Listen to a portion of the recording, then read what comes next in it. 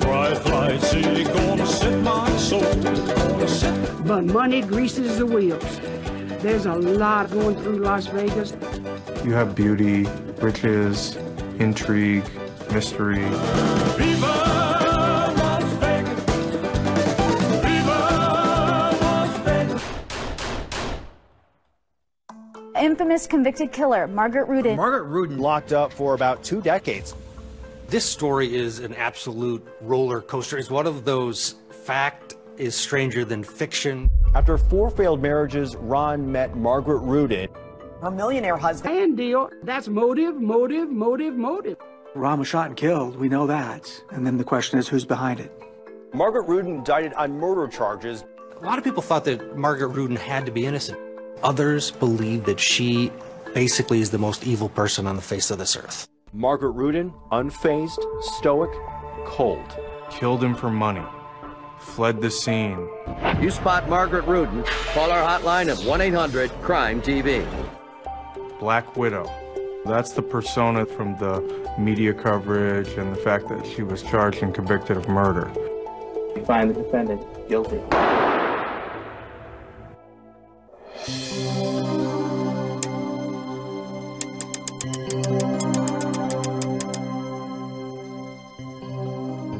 Just out of prison after a 20-year sentence, Margaret Rudin sat down with 2020 to tell her story and talk about how she's still fighting to clear her name. I am Margaret Rudin Mason. I did not kill Ron. They zeroed in on me.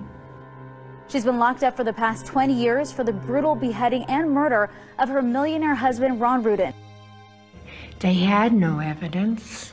They had no witnesses. Margaret Rudin, dubbed the Black Widow of Las Vegas. Black Widow. Black Widow. They stuck the name on me that Black Widow, Black Widow, Black Widow, like I had killed somebody before, or like that I was in the habit. I think that people don't know me. They don't try to know. Margaret Rudin is a chameleon. She's been a blonde, a brunette, and a redhead. I like change. I'm a Gemini. She's a chameleon, definitely. I like to wear wigs. I like short, I like long, I like curly, I like straight. I don't want to look the same way all the time. Even when I sit in front of your cameras, I may look different. But you're still going to know it's me.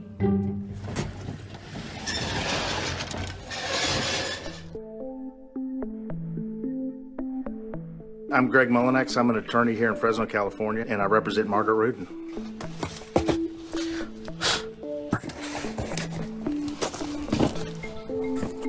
There's so many holes in this case. After going through all this stuff, considering everything, I'm convinced that Margaret Rudin's innocent. She was wrongly convicted. Even though it's circumstantial, all the evidence pointed to Margaret Rudin. I'm 100% convinced that Margaret was responsible for Ron's death. It was a mystery, which, quite truthfully, to this day hasn't been solved. What happened to Ron? We still don't know. 20 years later, they never checked on anyone but me. I want the truth to come out. I have waited a long time. This story really starts in Las Vegas in the 1960s. Got a funny feeling this is going to be a long show, boys. We're talking old school Vegas, where Frank Sinatra and the Rat Pack held court in the Sands Hotel, and the mob's tentacles ran deep. Good old times. It was smooth. Everything is nice and smooth. But underneath that river of calmness was a point across, so you knew, don't screw with us because we will kill you. It's pretty simple. It was into this risky, freewheeling environment that 30-year-old Ron Rudin landed in Las Vegas in 1960, with big dreams of making his fortune in real estate.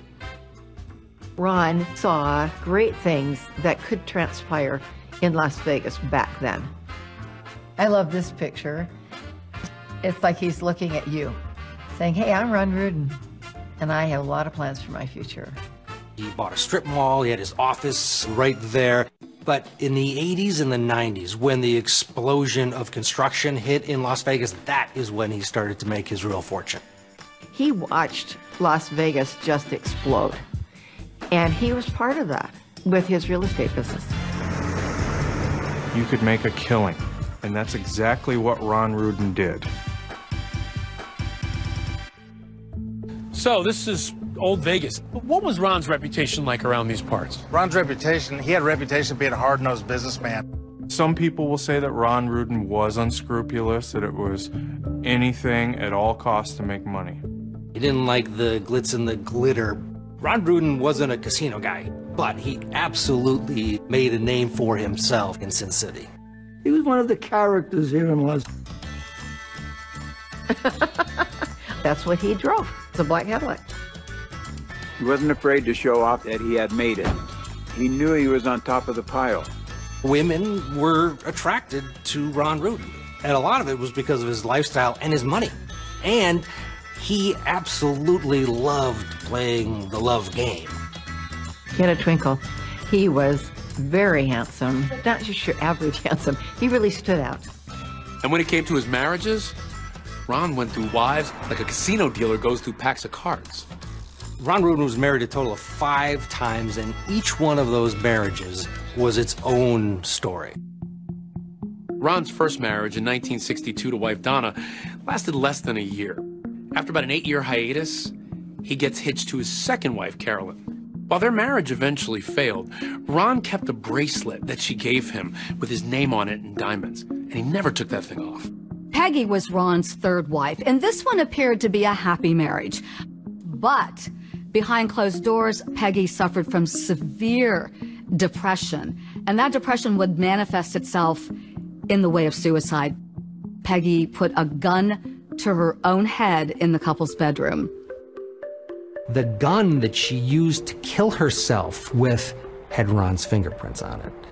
It raised eyebrows. People thought maybe he killed Peggy. But there was a full investigation into her death, and it was in fact ruled a suicide. After getting married and splitting up for a 4th time, this time with White Mason. Well, I had made a joke to one of my friends that went to our church.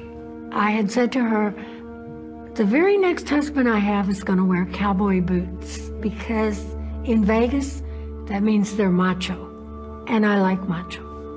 Yeah, that's her Southern background. So one day she said, there's a guy over there behind us that keeps looking at you, and he's wearing cowboy boots. Well, she was very smitten with him. I tell you, I've never met anybody better and slicker and smarter and suaver than he was. She just seemed like a really sweet person. And then I started hearing, you know, the other stuff. She didn't really realize what she had gotten into. One night, he said to me quietly, what would you say if I told you I murdered Peggy?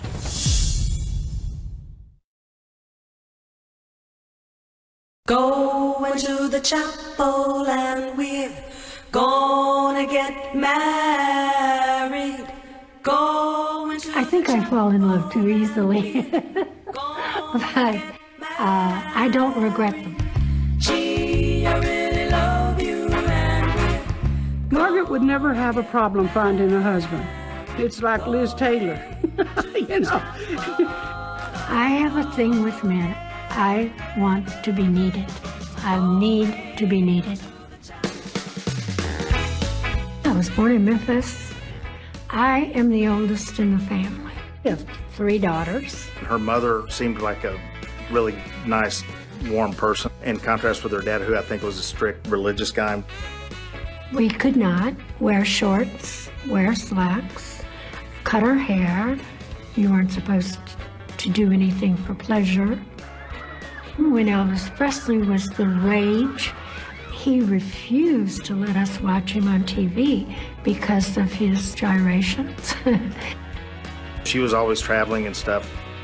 She went to a bunch of schools, like 10 or 15, something like that. My father was a barber. He would open a new barber shop, stay there until he got tired of the place, and so we'd move someplace else. So Margaret settled down and got married. I was married to Jerry Mason, right out of high school. She had 2 children, Michael and a daughter, Christina. They lived just north of Chicago along Lake Michigan. I wanted the white picket fence. We had it. They had the dog, they had the swings, they had all the things that I never had. She really seemed to have a perfect life, a settled life, until she didn't. My husband had an affair. I went to real estate school, got my license, and found I could make it on my own. So I did. But for Margaret, it was hardly one and done when it came to marriage. Over the following years, she would quickly marry and divorce 2 more husbands. I think I'm easy to be married to because I'm a people pleaser. That's why none of the men in my life ever asked me for a divorce. Not one. I always had to bring it up first. By 1981, Margaret was looking for a fresh start in life, so she moved to Las Vegas, where she got married and split up with husband number 4. But just 4 months after the divorce, she decides to roll the dice again and marry wealthy Vegas realtor Ron Rudin. There are a total of 8 combined previous marriages, but from the beginning, it looks promising. The thing that I liked the most about Ron was he had a very dry wit, and he was fun to be around. Did you want to hear he was the best lover I ever had? They made a dynamic, good-looking couple. By all rights, they should have had a wonderful life. For Margaret, she says everything darkened when she moved into Ron's house, which was located right behind the strip mall and his office. She did not know that the house had not been renovated since Peggy's suicide. One night, he said to me, quietly, "What would you say if I told you I murdered Peggy?" And I kind of caught my breath, and I didn't know what to say, because if I'd have said, "Yes, I want the details," I would have had to have left. I just said, "No, no, you're not going to relieve your guilt by telling me I don't want to know." He said, "Okay." And we never brought it up again. From a distance, they look like It wouldn't be long before Margaret discovers that Ron is having an affair with an IRS agent. In Margaret's case, she was allegedly having an affair with a man named Yehuda Sharon. He claims to be a former officer in the Mossad, which is Israel's intelligence agency. We weren't having an affair because I was married. If I hadn't have been married, he wasn't my type. Sharon also denied there was an affair, but the mutual jealousy and suspicion all came to a head one night when Margaret says she overheard Ron talking to a woman that he dated before they got married. And we got into an argument because the closest to death I was ever going to get by the look on his face. And I said, "Okay, that's it. I'm out of here." And he said, "No, no, no, you don't have to go. I promise you nothing like that'll ever happen again." They went and had some counseling. She got to understand him a little bit better. She loved him. She really didn't want to divorce him. It was Ron that went back to get Margaret. And people believe that Margaret stayed with Ron because she, at this point, was after his money. I called him, and he says, "Margaret's diagramming out how she's going to split up all my money." And he says, "I'm really getting nervous." I told him, "You better watch your back." And to add to Ron's worries, at the time, he was knee-deep in a massive real estate development deal that he was struggling to get financing for. We're up here at the Lee Canyon property that Ron Rudin owned. It's near Mount Charleston. It's about an hour outside of Las Vegas, at about 8,000 feet. And Ron had hoped to make a development up here. And apparently, Ron was expecting an offer on this property. He had several million invested in this project called the Retreat at Lee Canyon. Lee Canyon is currently a ski resort, but in the 90s, there were questions raised about how Ron was funding his plans for an RV resort at the location. Ron, at one point, apparently approached some people that were affiliated with organized crime seeking, money to help develop this place.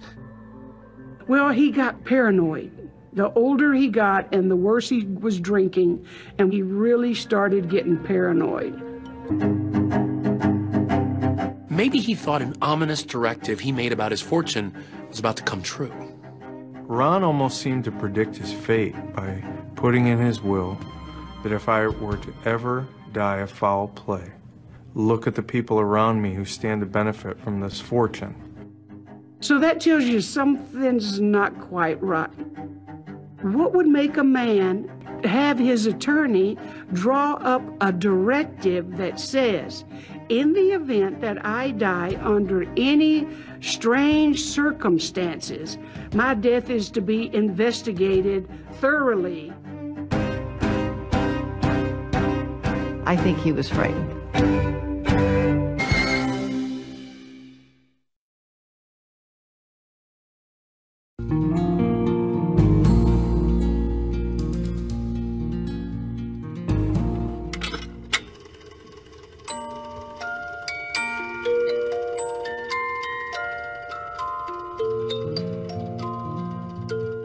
In December of 1994, Margaret Rudin was really excited about a new antique business that her husband Ron helped her set up.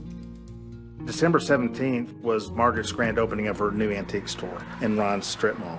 It was her big opening that weekend. Ron came because he kind of played host, like, this is my shop, this is my wife. I was excited about it because Ron was happy and being supportive.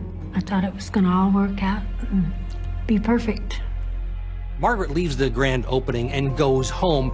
She and Ron had a plan to go to a movie, and that didn't work out, so she decides, let's go back to the antique store.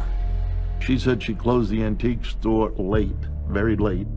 She went over to see another tenant and, just to talk and chat. Margaret claims she went back home at about 2 o'clock in the morning. Ron's car wasn't there. The burglar alarm wasn't on. And I thought, well, that's strange. I thought, I'm so tired, I'm just gonna go to bed. Maybe he did go meet somebody. Next morning, Ron's employees get to the real estate office and there's no sign of Ron Rudin. Uniformly, all his coworkers and friends said he was in the office every morning, 8 a.m., very dependable. The fact he didn't show up was so unusual. Ron Rudin is one of these guys who tells people where he is at all times. He is never, ever missing. And now he is. I knew something he was going to be doing that most people didn't know about. He was selling the Lee Canyon property on Wednesday. So I knew that he might want to see it one last time. The first thing Margaret did on Monday morning when Ron wasn't home is she called her friend up on the mountain and said, have you seen Ron up there? And Ron used to keep a trailer up here. He would just spend the night in the trailer. And so they searched the whole property, and there was no sign of Ron. She called all the relatives. She sounded very frightened, and she said, I don't know where Ron is. I don't know what to do. I don't know what's happened to him. I called missing persons the 19th, and the cop said, call us back when it's been 48 hours. Ron's coworkers and friends were immediately suspicious of Margaret. I call in the morning, the secretary says, he didn't come in this morning. I says, uh-oh. I turned to my wife. I says, I think Margaret did something to Ron.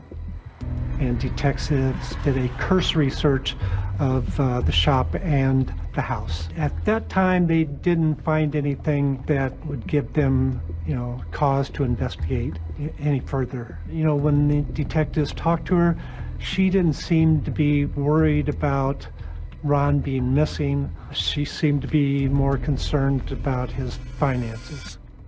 The suspicion only grew after investigators learned about that ominous directive that Ron added to his trust. Ron wrote in his will that if any of his beneficiaries were involved in his death, either directly or indirectly, that they should receive nothing. The will that if I die a violent death, take extraordinary means to investigate. So certainly there is a lot of motive there for Margaret. The police think this was about money, and that Margaret was greedy and she wanted his fortune. Margaret and the two trustees of Ron's estate were among the beneficiaries. According to Ron's attorney, Ron said Margaret was becoming, quote, vicious and violent. Without naming Margaret specifically, in 1991, Ron executed that secret directive to the trustees. 2 years later, though, things between them seemed to have improved, so Ron increased her share. Well, he increased it finally, I think it was 60%. And you generally don't give more to people that you're having a problem with. Because the cops were so focused on Margaret right out of the gate, they may have been overlooking another possible motive in Ron's disappearance, that huge Lee Canyon development project. Now, this deal that he was working on, he disappeared 2 days before he was due to settle. Well, that's motive. And so that was one of the theories early on in the case, is that perhaps that dealing, that purchase, was perhaps behind the killing of Ron Rudin.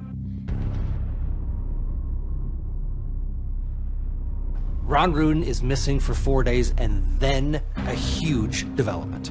We heard that they found his Cadillac. This is the Crazy Horse 2 Gentlemen's Club here in Las Vegas. And the significance of this place is right behind this building is where Ron Rudin's car was found.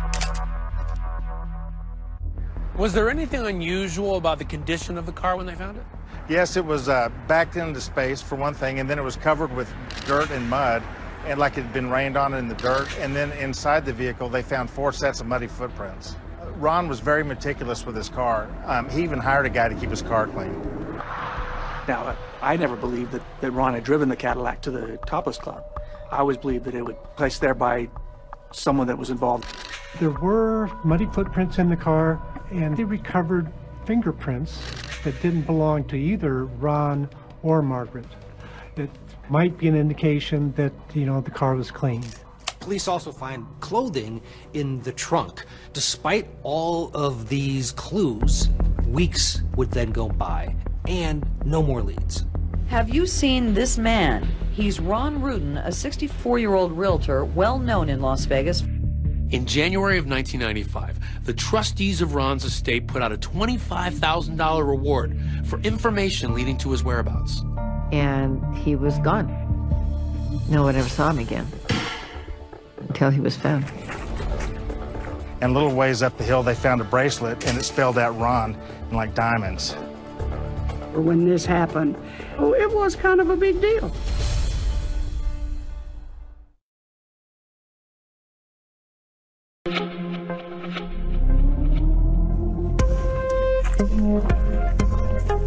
Okay, here we are about 60 miles southeast of Las Vegas, near Lake Mojave, at a place called Nelson's Landing. And this is where, on January 23rd of 1995, in the middle of the night, some fishermen were walking back up after it started raining, and they walked up in this area. Well, that was heartbreaking, absolutely heartbreaking, to think of him that way. So, Greg, what else was found up there? Okay, well, Ryan, you're standing by where they found Ron's remains, most of them, and then up here was Ron's gold bracelet, and it was unique because it had his name Ron, R-O-N, spelled out in diamonds. And that bracelet was Ron Rudin. There it was, Ron, written right on it. They found the burned out old trunk. There was some belts, metal belts that had wrapped around the trunk. What we believe is the body in the truck had been placed there. To tell a story. The skull, the bracelet, the Cadillac, it's all left there intentionally. You know what? It's an old mob movie. They automatically assume when a spouse is killed, the other spouse is guilty. Of course they should have investigated Margaret, but their total focus should not have been on Margaret. And that trunk they found at the crime scene, they're convinced it came from Margaret's antique shop. The trunk did become crucial because humpback trunk at the store. So I'm thinking about Margaret. She's slim, maybe, I don't know, 120 pounds. Right. In your mind, would it have been possible for her to dump the body here? I don't think so. I think it would be difficult for a strong man to do it because you're talking about way up there on the hill and then dragging everything down. I don't think that Margaret could have loaded the body in a trunk by herself. I think there was someone that helped her. And they come up with her supposed boyfriend, Yehuda Sharon. So what they do is put both of them under surveillance. The theory was that Margaret shot him while he slept. and that she called Yehuda and asked him to help. He had rented his van, and he had taken the back seat out. And therefore, the theory was that somehow Margaret got Sharon involved in moving the body. Sharon's story was he was going to go to his part-time job in California. He ended up turning around and coming back to Las Vegas. When you look at how much mileage Sharon had put on that rented van, could his story that he went partway to California be true, or did he go to Nelson's Landing? Either's possible. Yeah, Mr. Sharon had an alibi. He claimed he had nothing to do with it, and his girlfriend at the time told investigators that she was with him the weekend that Ron was reported missing. It all checked out. There's no proof of Yehuda's involvement in this. He portrayed this as a witch hunt, you know, that they were out to get Margaret and he got sucked into this. I have no proof of that. I'm convinced that he had far more knowledge than he let on. You can see how they looked at things and they tried to fit it in their narrative. Oh, well, she has an antique store. He rented a van. Oh, he must have been involved in it, even though he had an alibi. Call from a handyman who told a remarkable story. Augustine Lovato tells investigators how he was hired by Margaret Rudin to clean up their home. That information would actually lead to Augustine Lovato receiving a $25,000 reward. He thought potentially was blood. When he talked about, he could hear this gurgling. It's a drain. You put it in, it drains out. You can find blood afterwards, fine, but it's not going to be gurgling 4 days later or an hour later. Well, it's awfully strange that your missing persons detectives were out here. They didn't see any blood. How did Lovato see something that wasn't there however many days before? She hired Lovato to remodel the bedroom, but Ron was still just a missing person at that time.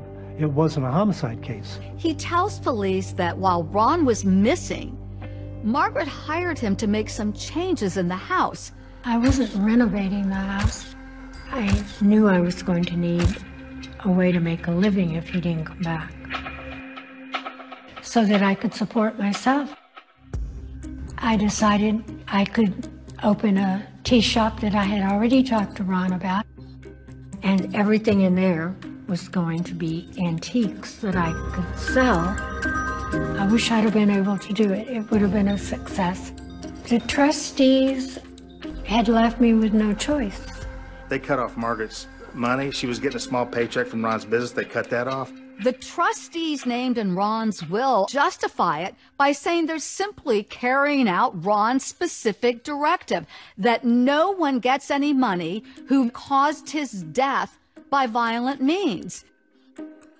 It was really, really petty. After Ron's disappearance, they immediately took over the trust. By New Year's Eve, they had already cut me out of everything. I no longer have my shop in Ron's property, so they were letting me have a message. They were in control, and they intended to make me penniless, and they succeeded. There's no forensics that ever puts Margaret. Piece of physical evidence that investigators desperately need miraculously shows up.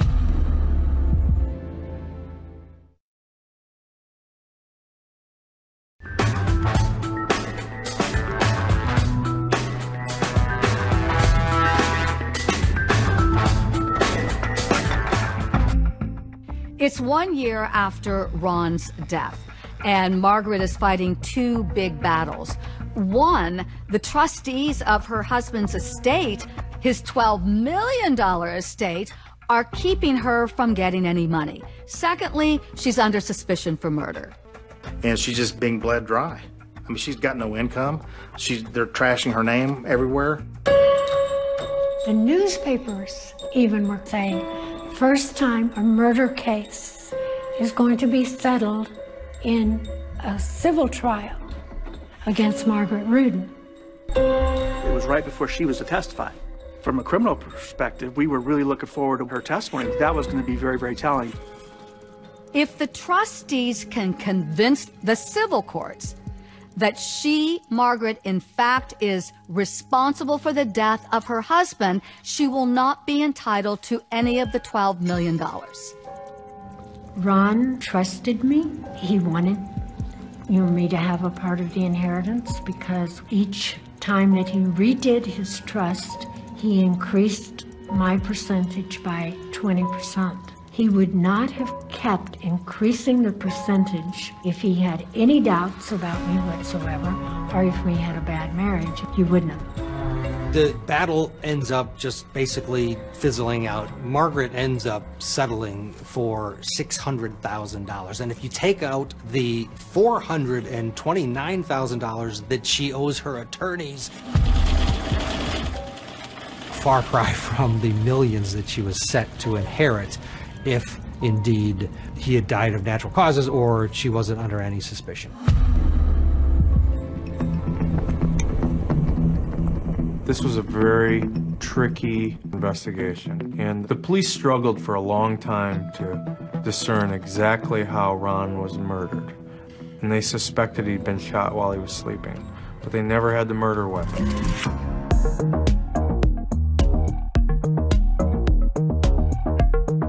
This lake has changed a lot since 1994 when Ron disappeared.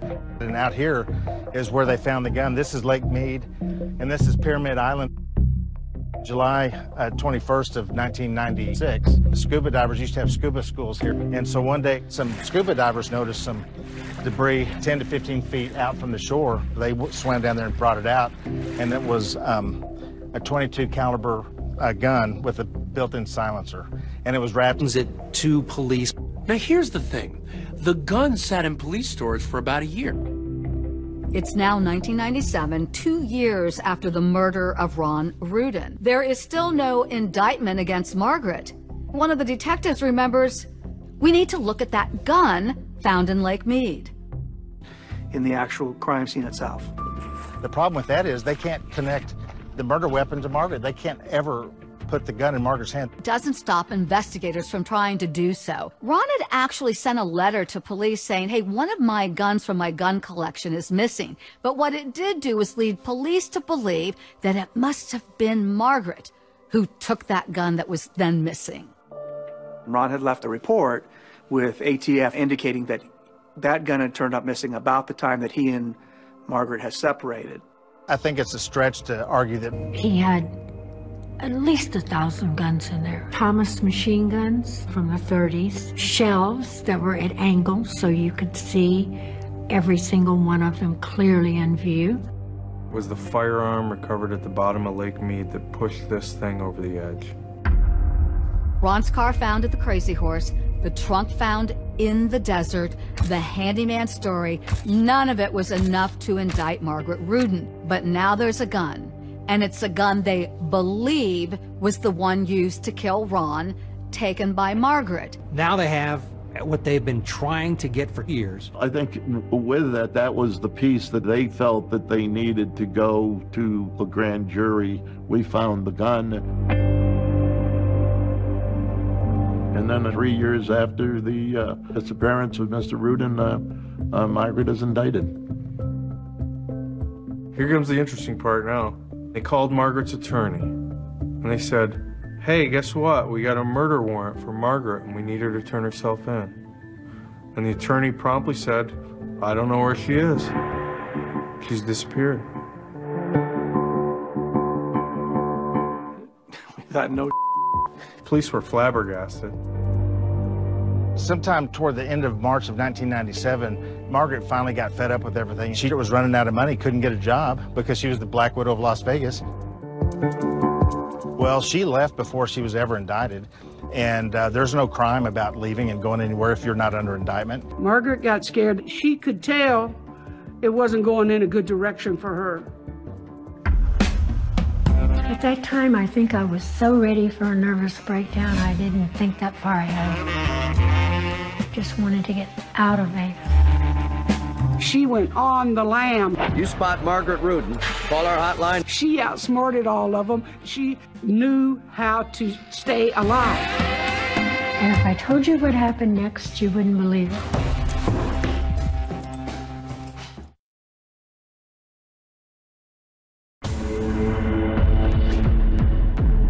They automatically assume when the spouse is killed, the other spouse is guilty.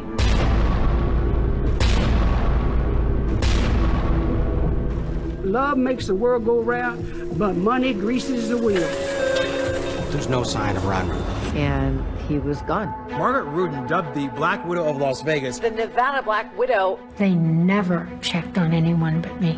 If you spot Margaret Rudin, call our hotline of 1-800-CRIME-TV. She had at least 2, if not 3 wigs.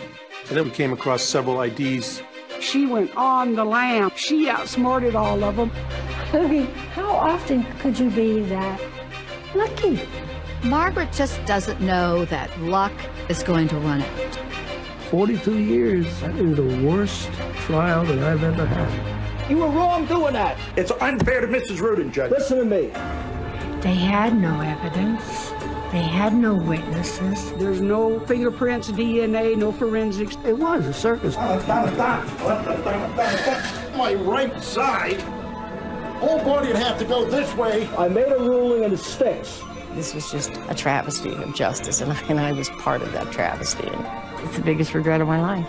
It really is. Sometimes what happens in Vegas stays in Vegas. Sometimes it goes on the run. Why would you flee if you were innocent?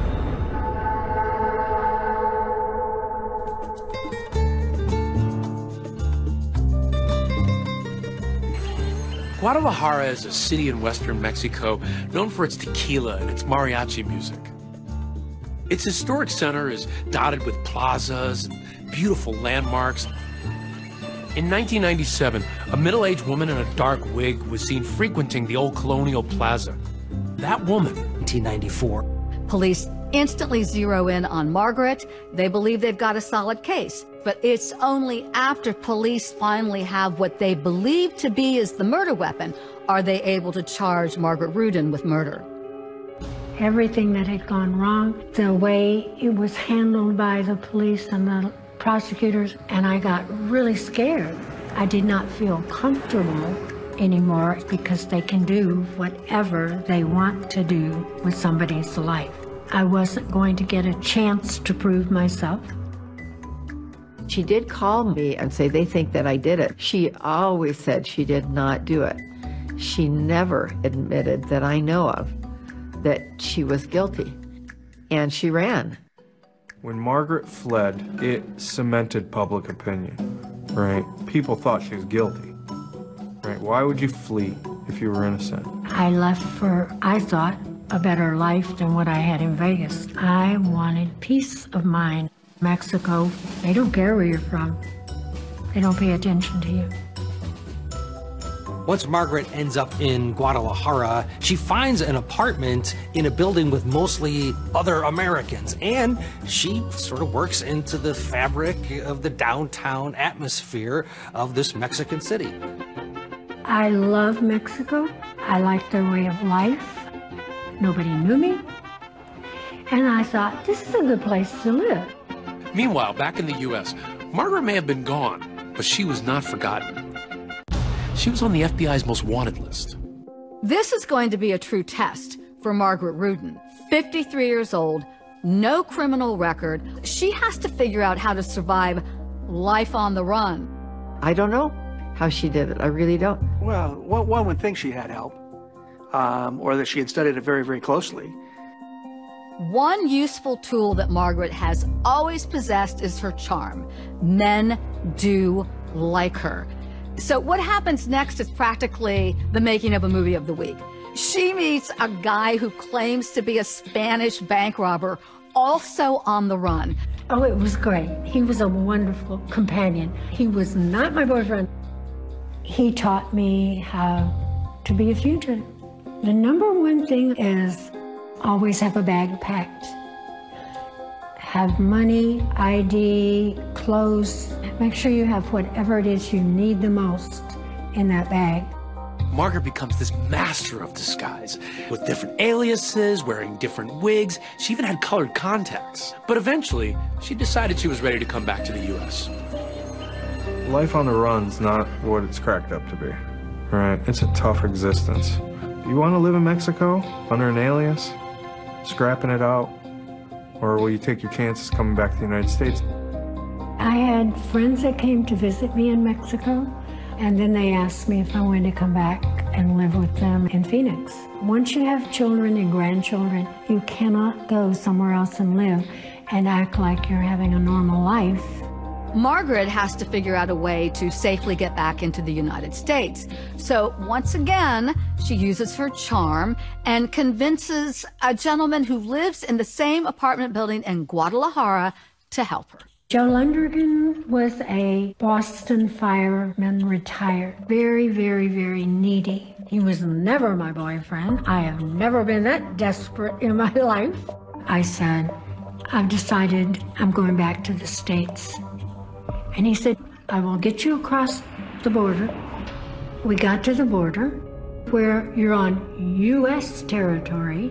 And I said, oh, okay, go. You can both go. Margaret and Joe Lundergan part ways. He heads back home to the Boston area, and she settles into a new life in Phoenix, assuming yet another identity using the name of her friend. Margaret is in Phoenix. She's gotten herself a room at the YMCA. She once worked in the hotel business. So that's a bit of a resume, and she uses it to get a job at the San Carlos Hotel. My poor manager, he used to say, if you ever tell me you're going to quit, I'll kill you. And I knew I was going to have to quit at some point. Margaret was the subject of as high-profile a case as you'll ever get. What could drive a woman to murder? Love? Sex? Money? Well, for the woman in our next case, you're going to have to answer that question yourself. And she was repeatedly on America's Most Wanted. And she was the Black Widow, right? This was the label. Where's the Black Widow? Have you seen Margaret Rudin? You spot Margaret Rudin, call our hotline at 1-800-CRIME-TV. Someone that she worked with saw the America's Most Wanted and said, hey, that's Annette, and she called the tip line and the police officers responded. So the cops showed up at my door and said, somebody thinks you are so-and-so and we need to see your ID. And I had gone the day before and got legit Arizona ID with my picture on it, you know. And they said, let me check it in the computer. Came back and said, nothing there. So they left. I picked up my bag, called a limo service, which we used at the hotel, and I said, would you please pick me up on the side entrance? So the limo took me to where I wanted to go, and I was a fugitive again. It is funny. I mean, how often could you be that lucky? It's time for another chapter in Margaret's life on the run, and she heads east. But then a pizza delivery man shows up at Margaret Rudin's door. Is he there to deliver an end to her lucky streak?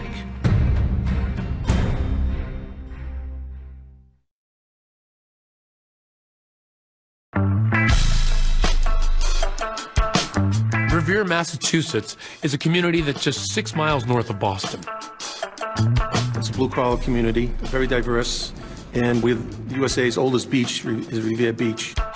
This area was kind of known as the Boston mob community. But this is where they operated, in that general vicinity. No one asked many questions in Revere. Margaret barely makes it out of Phoenix when she hears from a friend that Joe Lundergan needs her help. And Joe said, I have 2 knee surgeries and hip surgery. And would you ask Margaret if she would come take care of me? Margaret is able to, in Revere, carve out a new life on the run. Margaret lived in a kind of a rundown little apartment. You had to walk up 2 or 3 flights of stairs. It was kind of grimy and dirty and dark. It was so different than her life of luxury in Las Vegas. Her new name is Lee Brown. The other one was Susan Simmons, and she had at least 2, if not 3 wigs. And she wore them frequently. You know, it wasn't to be deceptive in any way, it's just my sense of style. People of Revere, they all liked Margaret, right? She was real popular. I first met Margaret back in October of '99. I'd do photocopies for her. Then she would bring me in some IDs, and I would laminate them for her. And she was very pleasant, really nice. I really like Massachusetts. I like the people. They're very honest and sincere and forthright. Even on the run, for Margaret, there's always time for romance. Turns out Margaret's got a new boyfriend. He's a younger guy who lives in the same building as Margaret, but one floor down. The idea that she is the focus of an international woman hunt. You spot Margaret Rudin, call our hotline of 1-800-CRIME-TV. But then also live a somewhat normal life is uncanny. But when you're on the lam, it's the little things that get you. One of Margaret's seemingly mundane activities proves to be her undoing. She goes frequently to the Revere post office. And they got a tip, hey, this woman looks like the fugitive that's being broadcast on America's Most Wanted. They got a tip that Margaret Rudin was in fact mailing packages from a Revere post office. So we immediately went over to the post office and showed her picture. Post office people says, yeah, that's her. That's her, and she lives right over there. And that's how they found me. November 5th, 1999. The team got together and decided to position ourselves around here. They came up with kind of a unique sting operation to pry her out, which was a law enforcement officer posed as a pizza delivery man. We had Officer Joe Peppett on a Domino's shirt, a Domino's hat. We all went up the stairs, gained peaceful entry, filed up the stairs to her apartment, which is on the second floor, and proceeded to knock on the door. When they said, "Pizza man," and I went to Joe's bedroom and I said, "Answer the door." And as soon as the door opened, we rushed in, and the first person I came to was Mr. Lundgren.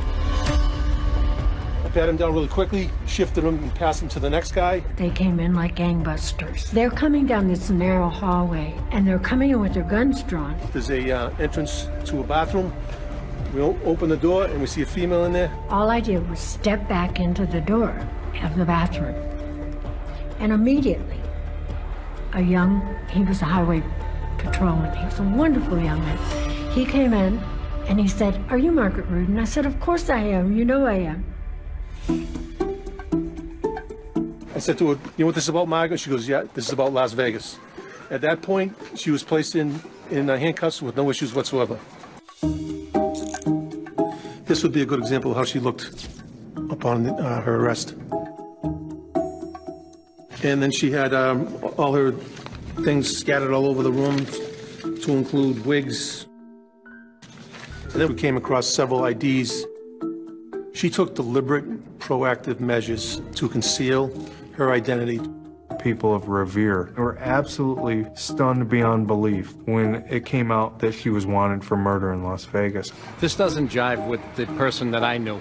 The pleasantness of her, that's not something that you could hide. I don't know, I tend to have my doubts. Margaret Rudin's run from the law ended in Revere, indicted more than 2 years ago for the 1994 murder of her husband, Las Vegas realtor Ron Rudin. Now that she's caught, she's the focus of everybody's attention. Margaret Rudin's fugitive days were over, but not her efforts to escape justice. And they're bringing her from Massachusetts back to Las Vegas. It sells papers.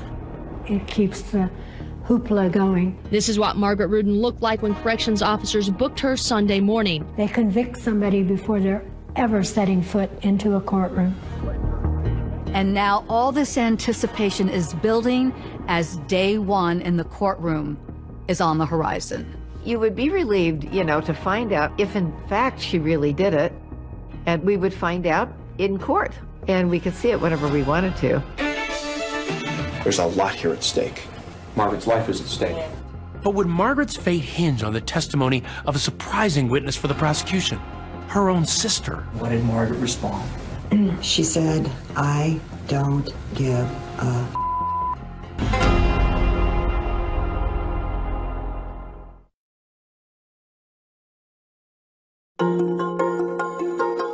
When you think of Las Vegas, you think of all that sizzle on the Strip.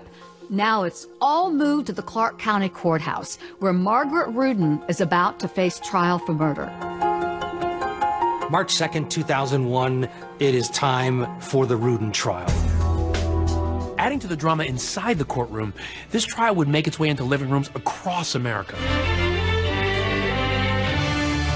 It was put on cable television. Good morning and welcome to Open Court here on Court TV. I think this was the first trial to go gavel to gavel on Court TV. State of Nevada versus Margaret Rudin. The world is watching as this woman who has been on the run, accused of murder, is now sitting in the defendant's chair. I did not know the magnitude until trial started. There's a lot riding on the case, and I remember really feeling the weight of that case. I've never talked about the Margaret Rudin case. The state ready to proceed? Yes, Your Honor. They hand me the file, and he says, this is going to be a tough one. Mr. Owens. In opening statements, the prosecution portrays Margaret to the jury as a ruthless, greedy woman who will do anything to get her husband's millions. The evidence will show at the time of Ronald Rudin's death, Margaret Rudin was a 60% beneficiary of the properties and assets that were in that trust. And in comes Michael Amador. All right, Mr. Amador. In his opening statement, defense attorney Michael Amador raises a lot of eyebrows when he seems more intent on talking about himself rather than his client. I could be a wonderful, caring father, coaching soccer and basketball and helping kids with homework and doing all those things. It was hours of rambling and talking about himself. This is a great day for me. This is a culmination of a career. The purpose of an opening statement is just to indicate what the evidence is going to tend to show and not go into your personal beliefs and your passion and your soccer dad. I never heard that in an opening statement in my life. I remember minutes into the opening statement of the defense saying to my co-counsel, hey, give me a cigarette, this thing's over. And I don't smoke. Things started out bad and they went to worse by the first day. Prosecutors lay out their case that Margaret shot the place for what? What type of a scene was this? Suicide. And could you tell the jury where that was? In the bedroom. In the middle of the trial, this astounding revelation comes to light when the jurors learned that Ron Rudin's third wife, Peggy, had actually shot herself in the head. Reported to the ATF that the gun went missing from his collection back in 1988, right at the time that Margaret was moving out of the house. A year into the marriage when they were having the divorce problems. That gun had turned up missing about the time that he and Margaret had separated, and he believed that she had taken the gun. If she somehow is so clever that she's kept this gun under lock and key such that no one knows where it is, she brings it out right to the place where it could be found. And that's what you have to believe beyond a reasonable doubt. One of the major pieces that the state honed in on was to Margaret Rudin. And to help make that connection, the prosecution calls Bruce Honeback. He's an antiques dealer who claimed he sold the trunk to Margaret. Can you tell me when it was that you sold this particular trunk to Margaret Rudin? At the very beginning of our relationship. So, late spring, early summer? Yes, sir. Of 1994? Yes, sir. Investigators always believed that Margaret had helped transporting that trunk, and they pointed the finger at her suspected paramour, Yehuda Sharon. In what looks to be a major nail in the proverbial coffin of Margaret's case, Yehuda Sharon is called to the stand as a prosecution witness. Yehuda, okay, check this out. They told him, we're going to charge you with the same murder that we're charging her with. However, if you flip, we'll give you total immunity. Now, what's up with that? I know that I received immunity. From what? I have no idea. Did you kill Ron Rudin? No, I did not. Did you help kill Ron Rudin? No, I did not. Did you help dispose of his body? No, I did not. Did you go up to Nelson's Landing in December of 1994? No, I did not. And it still baffles me to this day, how do you give him immunity and you don't know what he's going to testify to? No charges were ever brought against Sharon. It turns out that the attempt to get something out of Yehuda Sharon just fizzled. The prosecution now puts a lot of its hopes on the next witness, Margaret's sister Donna. Why is it that you testify as you have today? Because it's the truth. Because I felt it's what I had to do. Donna wasn't my friend. She never had been my friend.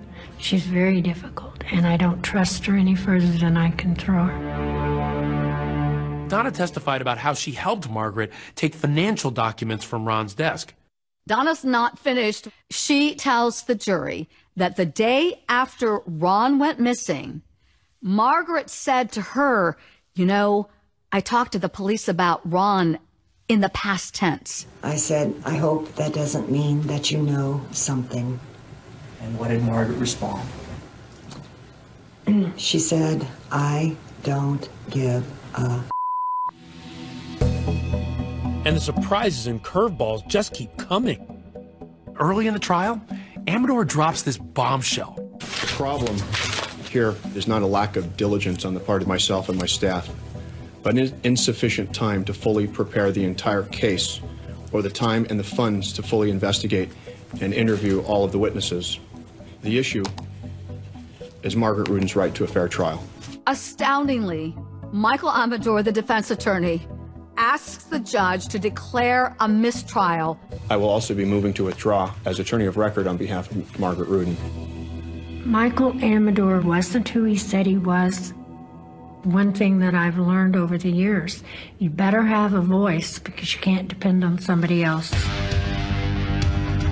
The trial is not a perfect thing. Ms. Rudin has not been denied her rights under the Constitution. Based upon the foregoing, the motion for mistrial is denied. But the closing act of this three-ring circus of a trial was yet to come.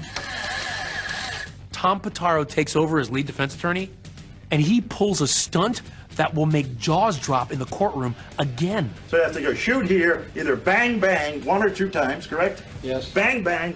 I sort of blew up on that. I made a ruling and it sticks.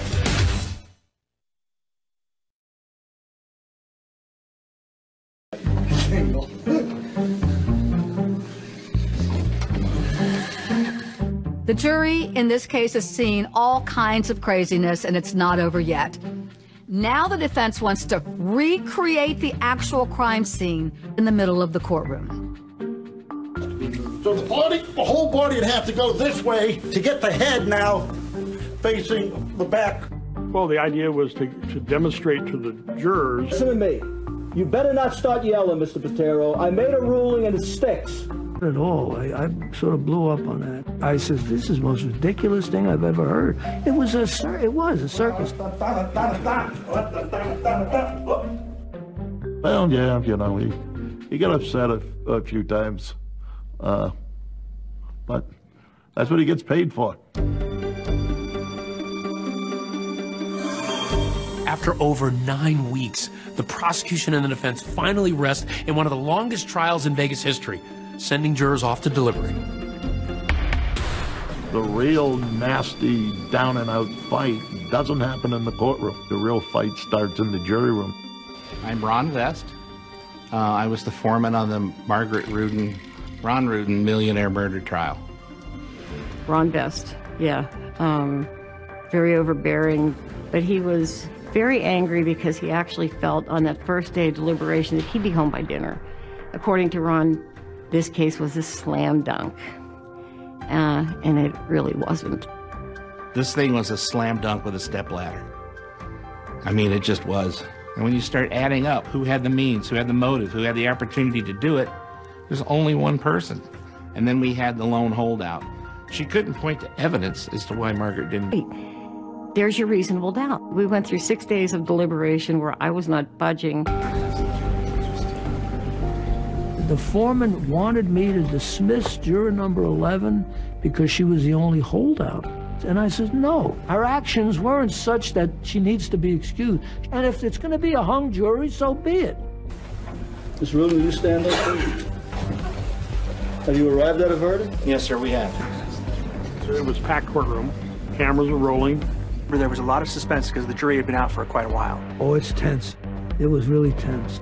I can remember standing up and reading the charges, and then I said on the count 2, on the murder count in the first degree, we find the defendant And I can remember pausing briefly and symbolically. We find the defendant guilty. When the verdict was read, you hear somebody sobbing. That was me. Because I caved. And all I could do was look up at Tom Patero and Margaret Rudin and mouth, "I'm sorry." I'm very ashamed of myself that I let that happen. It's the biggest regret of my life. It really is. When they came back saying guilty of all counts, I was surprised. I was surprised at that. You know, juror number 11 should have stuck to her guns. When she came out guilty, you know, we were all relieved, you know, that she was going to go to prison. Margaret Rudin was looking at me when I said guilty, because I know she did it. And she didn't even blink. It was a blackout. It's sort of like when the cops came to tell me about Ron, and then your mind goes, I can't take anymore. I don't know how to take it. The court sentences you to life imprisonment with the possibility of parole. None of this ever had to happen. What no one really knew at the time, except for a handful of people, was that Margaret Rudin was offered plea deals multiple times. There had been so many issues with regards to the trial itself that we were concerned about, you know, what would happen with appeals. They, being the prosecution, were going to give her credit for time served. I think I even told her, I said, so you do another year and a half, and you'd be out of custody. She didn't hesitate one bit. Oh, no, Judge, I'm innocent. I'm not taking any deal. I can't plead to something I didn't do. 5 times I was offered a plea deal. I never considered, I'm not going to admit it. I don't care if I'm 110 and I'm still waiting. I'm not going to admit to something I didn't do. And that takes a lot of chutzpah. Even afterwards, one of the prosecutors came up to me and said, you know, I'll still give it to you. Dumbfounded that she rejected the offer. Okay, then. Maybe she is innocent. Wow, Margaret. I honestly don't know what to say to that. I really don't. That's unbelievable. She went out to the Florence McClure prison out on the Smiley Road. It's on the outskirts of Las Vegas. Smiley Road. Who would put a women's prison on Smiley Road? What a sense of humor. She wasn't being broken by the system. She had the belief that she was going to get through it. It hardens you. You know, the only way you can bear a lot of the things is you have to only think about what's good still. One person who reached out to Margaret in prison was holdout juror Corinne Kovacs. She had befriended and written Margaret during her long prison stint. The catalyst for me was I needed to personally apologize to this woman for what I felt was my fault. Well, you know, the travesty was my fault. As the years went by, there were lingering questions of whether or not she actually got a fair trial. This was a show. I mean, it was just terrible. And could she have received a fairer trial? Yeah, she could have received a fairer trial and better defense counsel, but what do you do? 42 years, that is the worst trial that I've ever had. The only regret I have, should I have allowed a mistrial in the very beginning because of Mike Amador? It might have had a different outcome for Margaret Rudin. But now, 20 years after her conviction, could unsolved mysteries about Ron Rudin's death finally lead to Margaret's name being cleared? There was 4 sets of footprints, buddy footprints in the car. They never established whose footprints they are. There's all sorts of questions, and who are the 4 people in that car? This case is still pending. I don't know if you know that. Tune in for the next chapter. She wants to prove she did not do it. Wow.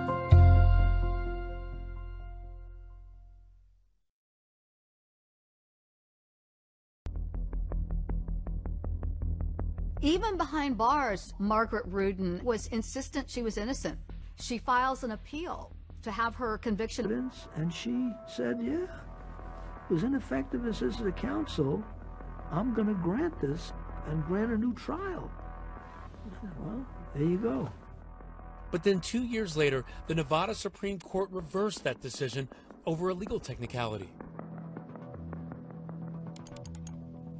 I was just looking at the Ninth Circuit Court of Appeals website and saw one that involved a murder in Las Vegas, and I thought, well, that looks kind of interesting.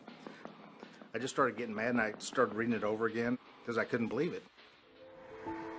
So I went out there and met her, and then I agreed to represent her if she got a new trial. There's no fingerprints, DNA, no forensics that puts her at the crime scene. She's not stupid enough to kill Ron Rudin in the bedroom of their home, put him in a trunk from her antique store, haul him out and burn him and leave him. I would really like to be able to exonerate my name. Yes, I have the energy to sit through another trial. Innocent. I would be proven innocent. Margaret appealed again, and the case is currently pending, waiting for a federal judge to make a ruling on whether she gets a new trial. Why are you convinced that she didn't do it? Because the physical evidence just doesn't add up. They didn't have a strong enough lead defense attorney to challenge all the evidence that was admitted. Margaret had taken the gun and used it to kill him. She had an opportunity to take the weapon in '88, and she probably just kept possession of it for all those years. Or taken by person or persons unknown during my wife's packing her furniture and Testified, he sold the trunk to Margaret. Can you tell me when it was that you sold this particular trunk to Margaret Rudin? Right at the very beginning of our, at the very beginning of our relationship.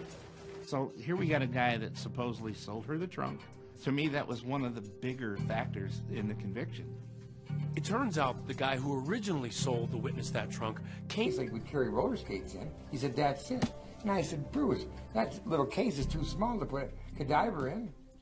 But the jury didn't hear from that man until after the defense had rested. Mullinax contends by that time what he had to say was ineffective. We didn't know it at the time. That's where the problems were. We were finding facts out as they were coming, and as an attorneys, you know the facts, and you're able to defend against them. Quite truthfully, if we had that testimony at Vint, they never would have spent all the time talking about trunks. Surrounding Ron's murder that remain unanswered a quarter of a century later, including the riddle of what was found inside Ron Rudin's abandoned Cadillac. There was 4 sets of footprints, muddy footprints in the car. They never established whose footprints they are. They also found clothes in the trunk of the car. Those clothes were never tested for DNA. Instead of Still gotta have the proof somewhere. Bring it out. Let's have it under DNA standards today. Even former prosecutor Gary Guyman says that there were investigative avenues that weren't fully pursued, like that huge Lee Canyon real estate deal Rudin was working on that was set to close just days after he went missing. Yeah, I always believed there was fodder in the Lee Canyon business dealings, but it never got developed. And there's just seems like there's so much left in the process. He was involved with some very wide assortment of not so nice people. And when they found a body out there at the lake, I mean, for me, that just kind of has mob written all over it. I just hope that the court in Las Vegas would order a new trial and that this matter could be settled. The chances, I don't know. It's up to a judge right now. Okay, but this is Vegas. Would you say the odds are in your favor? I would say the odds should be in our favor because, remember, Margaret was granted a new trial back in 2008. Infamous convicted killer Margaret Rudin, dubbed the Black Widow of Las Vegas, has just been let out of prison. Margaret Rudin's life is about to change drastically. What lies ahead does not involve handcuffs, bars, or prison guards. Oh my God, more than one time did I say to her on the phone, you're gonna get out, and the day you are, I'm gonna be there.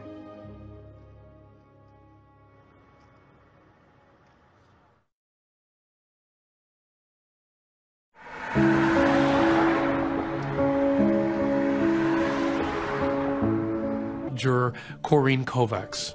She had befriended and written Margaret during her long prison stint. Wow. Am I going to get to see you later? That was wonderful.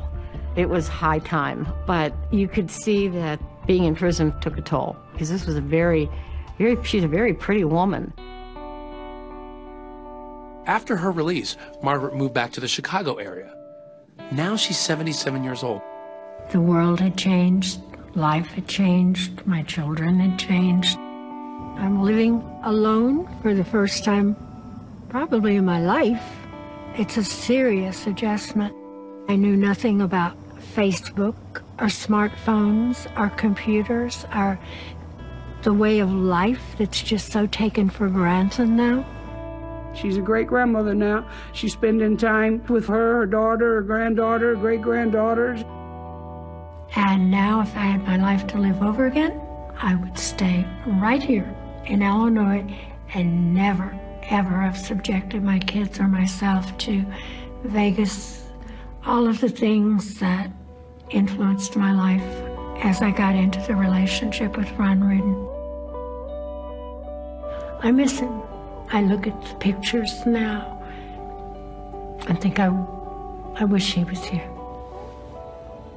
I wish I had had more pictures with my husband.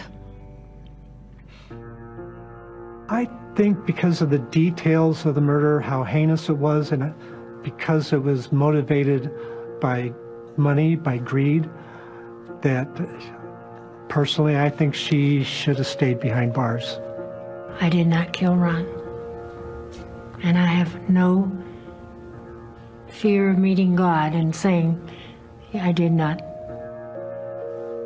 I'm not going to have my children or my grandchildren live with that. Look at her. Her mother did it. I don't care what you think. I don't care what you think. I don't care what you think. God and I know.